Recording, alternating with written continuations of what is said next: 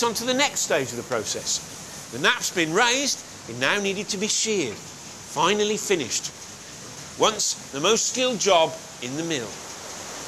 The men who cropped the nap to finish the cloth with their 40-pound shears were the dons of the clothing trade workers. They considered themselves to be very much a cut above all the others. They were cleaner, they wore frilly shirts. They pulled their shirt sleeves up over their elbows and secured them with scarlet cloth, the badge of their office. So, when this cropping frame was introduced, it caused havoc. It worked very simply. The cloth was suspended over the frame, and by turning this handle, you revolve this helical blade that evenly cuts the nap of the cloth. Thousands of highly skilled men were thrown out of work and rose up in furious anger under the mythical leadership of General Ludd and smashed the frames. But in vain. The cropping frames were soon in mills across the country.